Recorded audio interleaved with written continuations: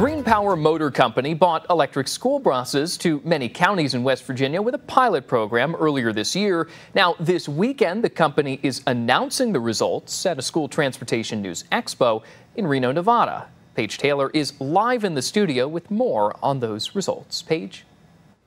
Daniel, GreenPower Motor Company has broken down exactly how the buses performed in West Virginia this last school year, and both GreenPower and schools seem to be pleased with the results. The bus performed exactly as the bus was supposed to perform. 18 school districts in West Virginia participated in the pilot project. The purpose of the project was to see how the buses performed in the state's mountainous terrain and weather conditions.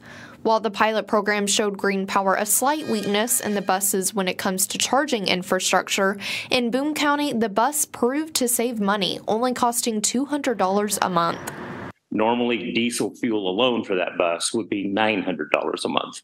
And so there's a significant savings that they saw in the proof of that pilot project. And so, of course, schools are always looking to save money where they can in that sense.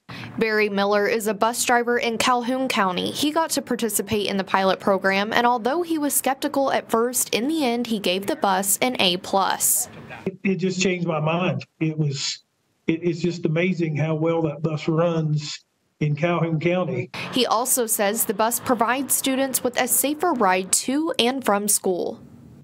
When you have 60 to 70 students on a bus, and just to think about the responsibility there, anything to help us out is much better.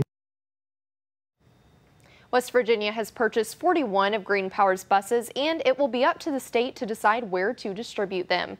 Live in the studio, Paige Taylor, Eyewitness News. Thanks for watching. Here's another video from Eyewitness News. Make sure you click right here to subscribe to our channel and make sure you hit the bell notification for the latest.